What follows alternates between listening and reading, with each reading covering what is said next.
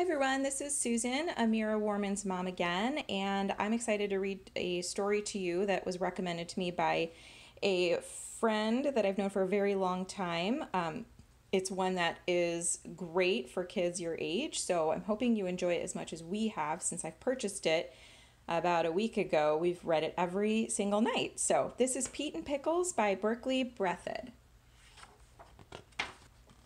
Pete was a perfectly predictable pig. He was also a perfectly practical pig and a perfectly uncomplicated pig.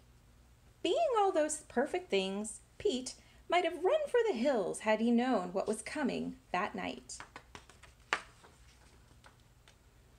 The storm arrived first. Pete cut the evening's fun off early and went to bed to get the nightmare out of the way. The same terrifyingly watery nightmare all pigs dream during stormy nights, for pigs are known for doing only one thing well in water: drowning. And that is exactly what Pete dreamt he was doing when a sudden sound woke him. The window was open. Pete pulled the lamp switch.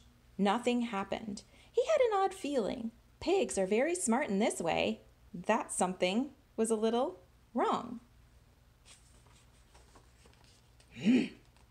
Pete was suddenly grabbed, hugged really, by a wet nose, at the other end of which was a wet elephant. The beast whispered, "Shh." She said nothing else, but her eyes spoke clearly. "Help me." Then a knock at the door. A clown asked Pete if he'd seen any sign of an escaped elephant named Pickles. "There, under the couch. Look carefully," Pete said. As the circus man led the sad, slumping elephant away, Pete was startled when she looked back at him and smiled. The next morning, Pete was disinfecting his house when he noticed his midnight visitor had left behind a gift: a dandelion. Ridiculous, thought Pete as he scrubbed. That afternoon, Pete took his usual short stroll. He looked down at the evening mist rolling in and saw a circus tent. He looked at the dandelion. Ridiculous, he muttered. Today, however, Pete would take a longer walk. He soon found himself amidst the circus tents, watching a long nose plucking every dandelion within reach. Pete knew that nose, and it knew him.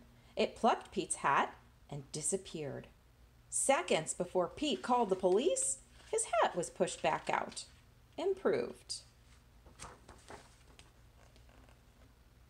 Pete looked in to see Pickles sitting in a very dark corner of a very dark tent, wearing a very locked chain. Pete inexplicably found himself reaching for the key.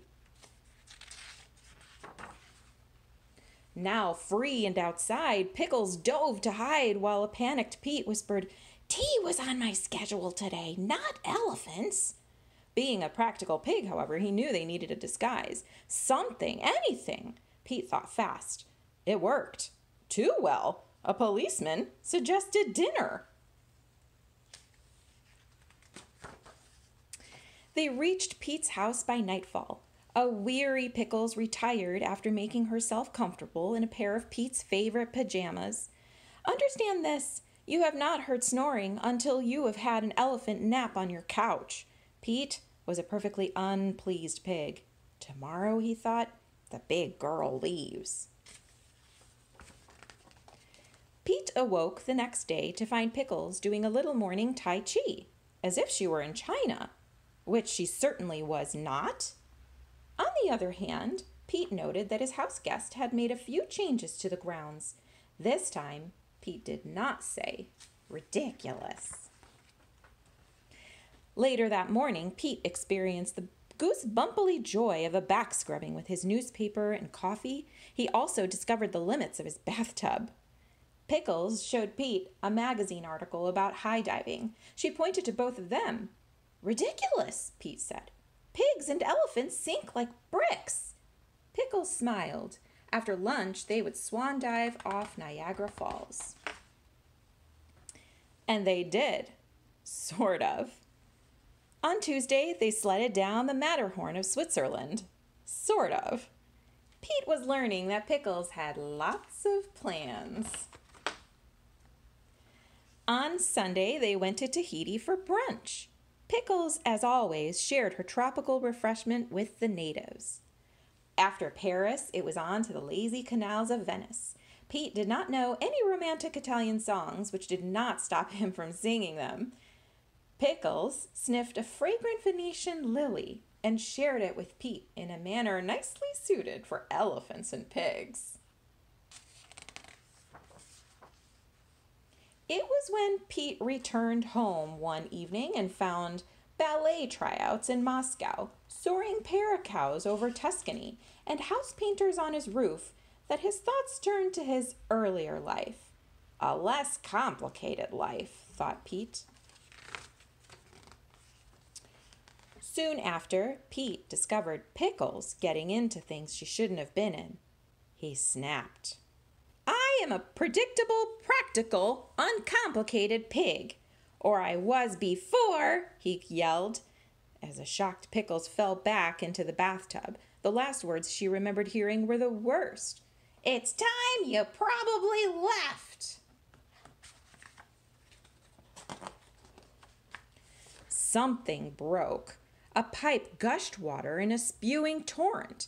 The house filled with the panicky Pete, screaming, Pickles! The mop!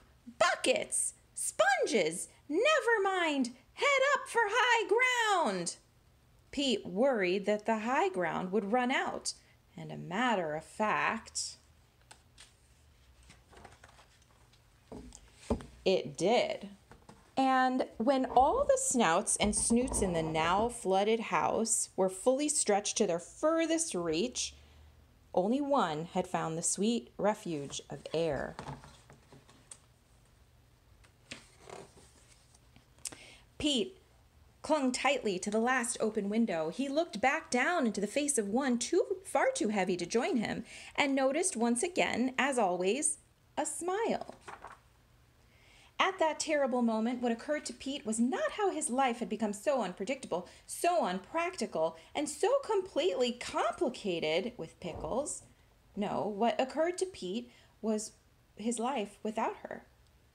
That endless night would be the longest of all their great journeys, and when the fireman finally climbed to the window the next morning, he could not believe what he found.